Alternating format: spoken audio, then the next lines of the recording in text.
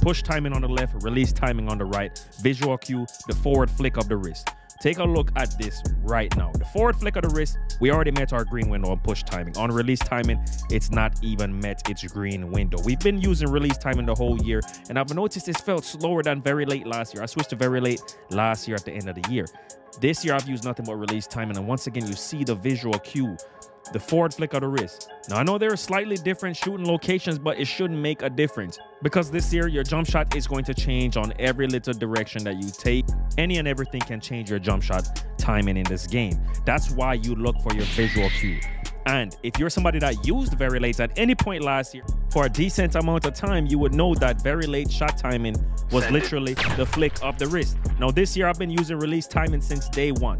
I got a chance to test out jump, set point, and even push. And I stuck with release because to me it made the most sense that that would be very late. And I was looking at the flick of the wrist cue, but I noticed that a lot of times post-patch, my shot was inconsistent. Now, ever since I've switched to push timing, I am literally shooting like pre-patch. I'm telling you, push timing is like the better version of very late, a slightly faster version because this year the jump shots are slightly faster than last year. Now, yesterday we hit 196,000 subscribers. Shout out to the GVO family. Man, we're so close to that 200K. Hit that like button. So right now we are on push timing. Let me show you guys exactly what I'm talking about. We're on push timing right now. I think that if you used very late shot timing last year, you need to go ahead and switch to push timing now. And I was shooting really good at release timing this year, but it would push timing. It's not even fair anymore, even with all these updates. All right, so what we're going to do, we have it on push timing. This is going to be a better comparison because we're going to have it to the side instead of over the literal visual cue. So let me show you guys it in Hall of Fame difficulty. We're going to do push timing and we're going to look at the flick of the wrist. This is like very late last year. I used very early the whole year until the end of the year. I got convinced when I was in the comp stage every single day, real comp stage. We're like, yo, you got to go to late timing or very late. The flick of the wrist for very late. All right. I went to very late and wonders happened. Now I'm on push timing. I haven't been to the stage this year, but we will be in that stage soon. I'm going to look at the flick of the wrist. As soon as he flicks the wrist forward, that's what I'm going to look for. All right. Check this out now. Flick the wrist forward. Boom. Green. Now let's go to release timing. Let's go to release time. This Hall of Fame difficulty. All right. Let's go to release timing and let's look at that same. Let's do the same visual cue. All right. Scoot up a little bit. Same visual cue. We're looking for the forward flick of the wrist. Ready? Look at the difference. We're going to go side by side. Side by side.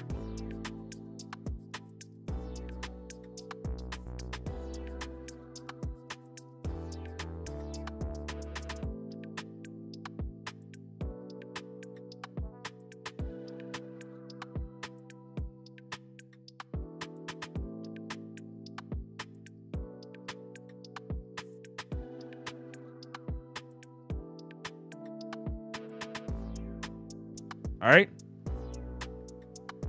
One more time, we're looking at the flick of the wrist forward. Now watch when we go to push timing. Push timing, all right? Flick of the wrist forward. I'm telling you, this is very late from last year, bro. This is literally very late from last year. Literally. Kid you not. Now turn the meter off. Turn the meter off. Now watch this. Look for the flick of the wrist. Look for the flick of the wrist. That's it. Now, what you saw in the intro was just a little snippet, like literally the first 2 games using push timing. The build, the 6-4 build, was literally a fresh rebirth. This is the build with a few more badges. Now, regardless of what shot timing you use in this game, you're going to miss shots. There's going to be shots that you miss because 2K closed your green window. And for those people that are watching the video still, I got a couple gems that I'm going to drop for you. All right, first hit that like button, man. Helps the channel out tremendously. And subscribe if you've been watching my videos, man, my channel. Hit that subscribe button, man. Join the GVO family. No, you're going to miss some shots. Like right here, I felt like that was green. I looked at my wrist, and guess what? Right here again, I looked at my wrist. It didn't drop. Here's a gem for you guys. If you have a game where you feel like I'm looking at my cue and it's not dropping, do what I'm about to show you right now.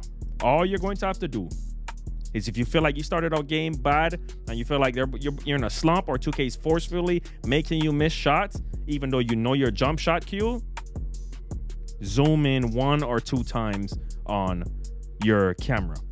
It's not a superstition. Trust me, it works. All right, I'm not gonna miss a shot for the rest of this game. It works. And on the 2 scored, if you're on the 2 scored and you play on default camera for 2K, regular 2K, zoom in twice. All right, go to 7. And that's what I do. And trust me, I don't know what it is, but for some reason, every single time I do that, I can dribble better now. I can shoot from anywhere. I can fade. You see me L2 canceling, dribbling perfectly. And guess what? I can fade without takeover. Literally, I didn't have no takeover right there. You see me using that poor man's Trae Young fade because I'm not a starter 3. Now, this is the most I've played in any season since 2K22 when it Legend. I'm already almost at, I think, like 200 games played already. And we're pretty much not, we got like 20-something days left in the season. The first season of this game, I only had 200 games played. So I'm on pace. I'm trying to get that starter 2 out the way. Now, another gem I'm about to drop for you guys, and hit that like button, all right? I found release 62 from 2K20. And if you don't know what release 62 is pure 98's default release. If you just bought 98 from the store, guess what? Release 62 was pure 98's release. I found that release, and it is what I'm using in this gameplay. Now, with the Kakashi jacket on, because you know this is Kakashi. Send it. Kakashi video coming soon. All right? You know, every year I do the Kakashi video. Kakashi video coming soon. This was a brand new custom I used with it. The one in the intro where you saw with the red shorts, I was using a different custom release one with the release 62 from 2K20. Now with this one, I put on Oscar Robertson on release 1 because it made it way faster, because I noticed I was getting contested with the upper release 1 that I had on with the release 62 as the secondary. Now with that release 62, I'm telling you right now, that thing is pure. Pure for the fades, pure for the standstill jump shots. And if you don't believe me, wait till you see the gameplay that's literally coming up right after you see these few clips. Because I'm telling you, in this same video right now, you're going to see the power of this release 62. I'm so glad that I took the time to really just look at the releases, because I know every jump shot base in this game. I know what set shot 25 is for the big builds. There's 2 versions of it. I know all the multiple versions of Scottie Pippen base. I even know poor man's Tracy McGrady base. Any base you name, David Roddy, any base you name on this game, I've used and tested already. Base 98, guess what? That's Patrick Mills and Dwayne Wade base. Set shot 25, I'll just go ahead and drop that knowledge for you right now. Bilal Colaby. Send it. And Isaac Bonga.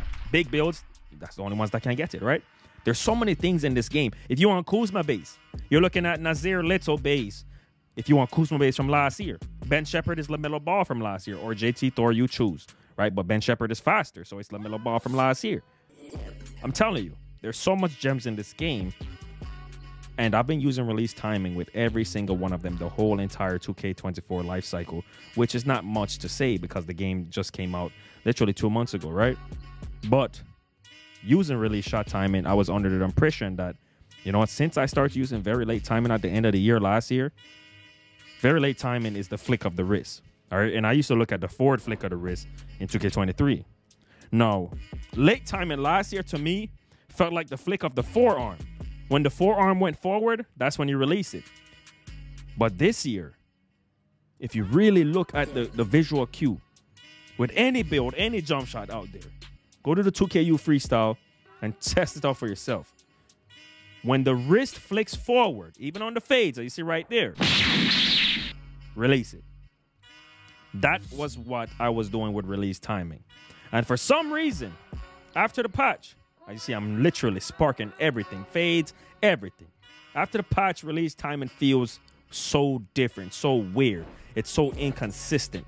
It's not no longer the flick of the wrist for me, because y'all know pre-patch I was shooting about 62% from 3 on my small guard builds, right? Each one of them was shooting like 62% from 3, and I was fading almost every shot. This is post-patch, as you clearly see, all right? This is brand new gameplay, brand new 6-4 build, post-patch.